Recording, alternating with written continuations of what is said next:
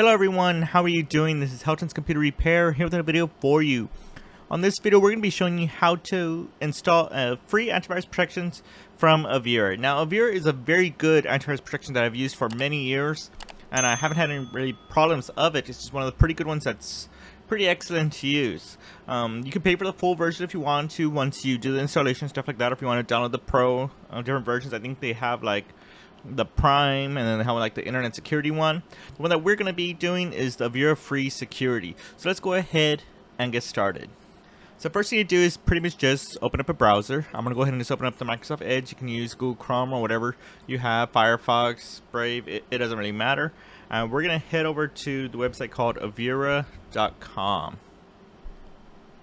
Once this loads up, you'll probably have to have this pop up. Just go ahead and press agree. And this is pretty much their website right here. Once you get to there, you're going to go to the selection where it says products and services, select it. And in these packages, you'll see the Prime and the internet security. We're going to look for the Avira free security. Let's go ahead and select it. As we did notice on it, it does show that it is for Windows and also on a Mac. So if you do have a Mac computer, then you could probably download that version too.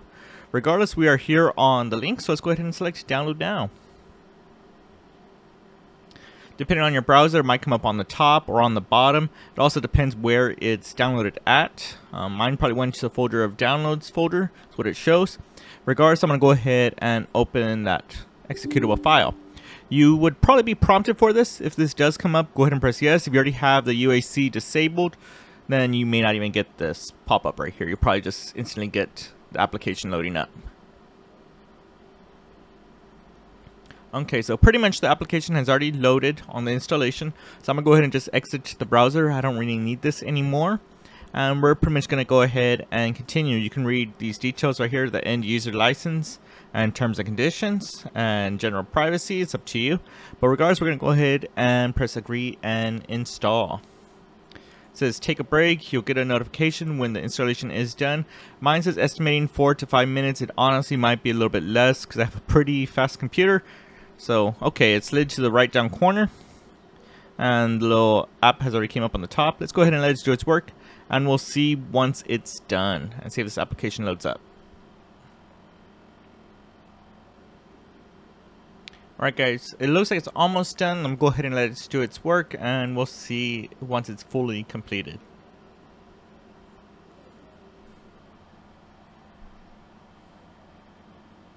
Alrighty, so it says that Avira security is pretty much starting up. It's pretty much in process. That means the installation might actually possibly be done. Oh yes, it disappeared. And here it is. It tells you to run a smart scan. So this is Avira free security. It tells us to remind me later or to do a smart scan. I'll also go ahead and do a smart scan and I'll probably skip through this. This is what you guys are probably going to see. It's doing a privacy issues right now, and it's going to go into performance issues and viruses and outdated apps and network threats.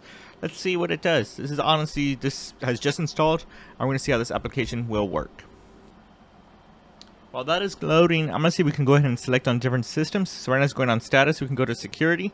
You can change different virus scans, protections, options, quarantines. That's pretty much of an application. Let's say if an app got considered as a virus, it does have the ability to consider your firewall, software updaters. We probably know that. Protection options, see what that is.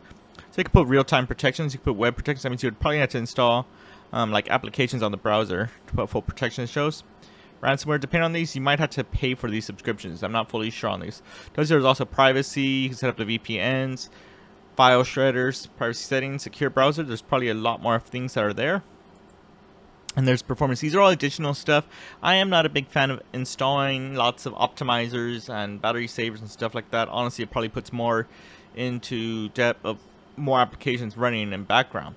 So right now we're pretty much just seeing how this works by just keeping you protected than having to install all these 20,000 apps and stuff that are pretty much on there. So right now the status is pretty much on 38% right now.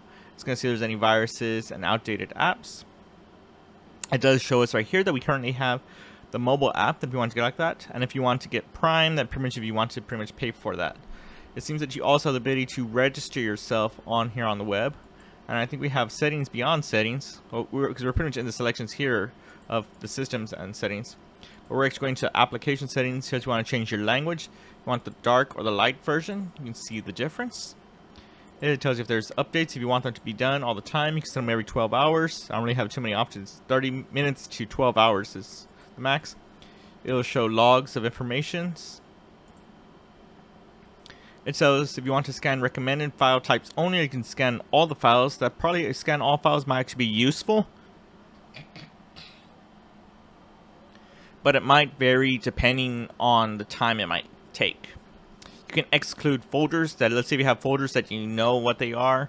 I'm not saying what they are, but you want to exclude them, and then you get it, or the files, then you can pretty much get that too. And if you want to turn off the notifications and stuff like that when devices are connected. You have real-time protections, web protections, threat protections. These are all different types of systems that you can manage and exclude from the list. Same thing with these other ones too. I don't think you had access for web. I think that's different. You might need to have more permissions for that, or pretty much more paid version possibly. Software updater, Avira firewall. If you want to turn that on, you already have Windows Firewall by default. And this is underneath privacy. Let's see if it tells us anything. Include email monitoring, stuff like that. I think we're pretty much good on this point. It did finish the scan. It does say that have networks are safe, viruses are free. It says 7 outdated apps, emails not monitorized because I don't really have any email set up. 21 privacy settings to fix 6 browser cookies. Almost about a gig's worth of free cleanup space and registry entries, and slow startup apps. So let's see if we can fix these issues and see if it needs other stuff. So I'm gonna go ahead and press fix issues.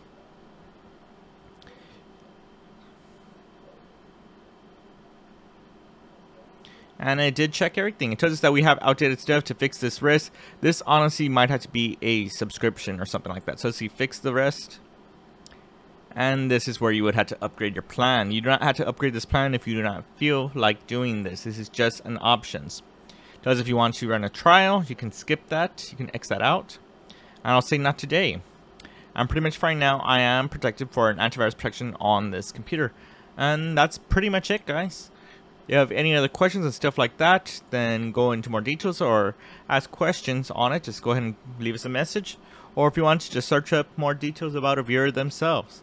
And that is pretty much it. Thanks everyone, and I will see you on the next video. Thanks for watching, guys. If you disliked this video, then hit that button. But if you like it and you want to see more, hit that like button, get subscribed, comment, and tell us what other tech videos you want to see. Consider checking out our merch store, link in the video description. And for the rest, I will see you on the next video.